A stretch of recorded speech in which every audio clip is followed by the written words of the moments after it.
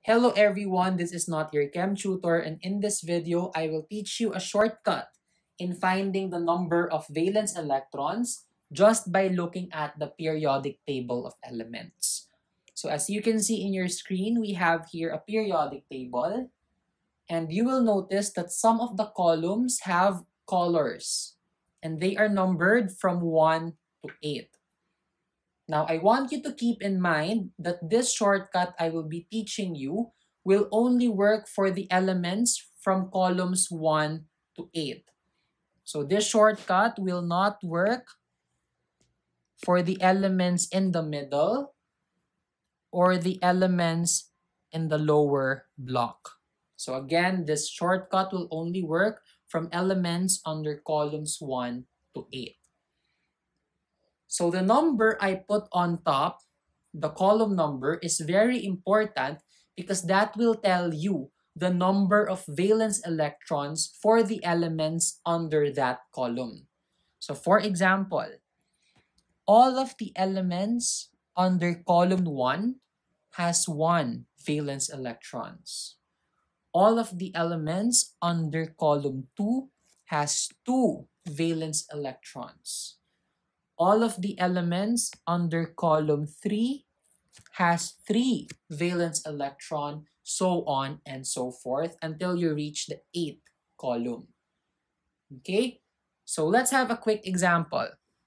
What if your teacher asks you, how many valence electrons are there in silicon? So let's look for silicon in the periodic table. Silicon is Si. This one's silicon. So silicon is under column 4. So that means silicon has 4 valence electrons. Let's try another example. What if your teacher asks you, how many valence electrons are there in bromine? Bromine is Br. So let's look for Br in the periodic table. This is Br. So Br is under column 7. So Br has 7 valence electrons.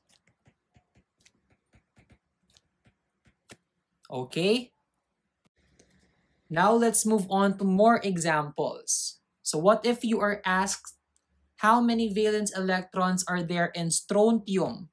Strontium is Sr. So this is Sr. It's under column 2, so it has 2 valence electrons.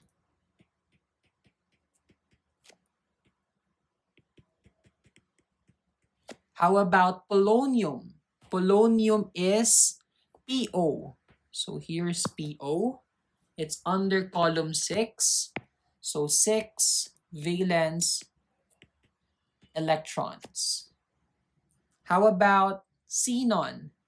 Xenon is here under column 8. So xenon has 8 valence electrons. Lastly, we have germanium. Germanium is Ge. It's under column 4, so germanium has 4 valence electrons. So yeah, that's the shortcut in finding the number of valence electrons just by using the periodic table of elements.